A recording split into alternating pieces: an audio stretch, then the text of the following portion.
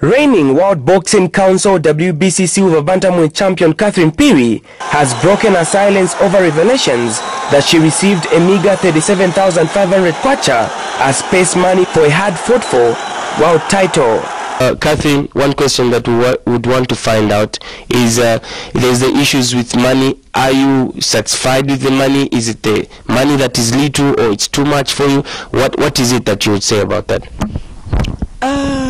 You know, in sports, you can't just start and then you start earning big money before sponsors, they know you, people, before they recognize you. You have to start first from the background, slowly. But what has frustrated the young boxer now is the lack of seriousness and commitment by government to offer her a house as promised. On 30th September 2013, Sports Minister Chimbakambwili revealed that government opened 2 bank accounts for Catherine.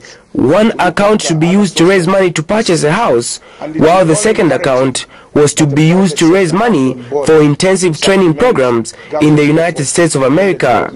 I was promised here to go to America for camping, which has never happened, and I was promised to be given a house, which has never happened. What I can say is we were 2 boxers that day fighting, me and Manyuchi. But immediate after the fight, Manyuchi was given something in Zimbabwe after the fight, and me, I was promised a house and camping in America, which I was not given. In a lengthy interview, Catherine described as a joke the recent posting on her Facebook page suggesting that she would quit boxing. Yes, I posted something on Facebook that I'm tired of boxing, but that one I never meant to quit boxing. No, it was a following day, so it wasn't. I was not saying maybe I'm quitting boxing or what, and I can never quit boxing no matter what. I'm still fighting. The African Boxing Union bantamweight champion resorted to praising Oriental Quarries boxing stables for going beyond giving her the press money, but also raising her educational standards. What Oriental has given me is education, because education is very important to everyone. You can't do without education. I might go to Europe today.